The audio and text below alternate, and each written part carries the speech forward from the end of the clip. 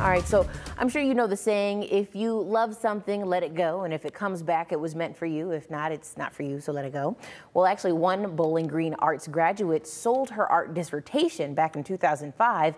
And though she hated parting with her love, it was all for the best, or so she thought. S.J. Phillips actually created this water horse piece. See, because it's a horse that looks like it's like water. Yeah. And she actually ended up having to sell it to help kind of pay some off of her college debt.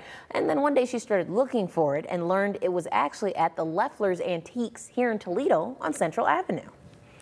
For my senior thesis, I decided to sculpt a life-size, if it was real, a life-size head that would be shown coming up out of the water. It's like a seahorse, but it's not a seahorse because it's a horse. That's water, right? Now, unfortunately, the store did let her know they sold this piece about 3 months ago, but Phillips does believe her piece didn't go too far, and so she's hoping to reunited with it soon.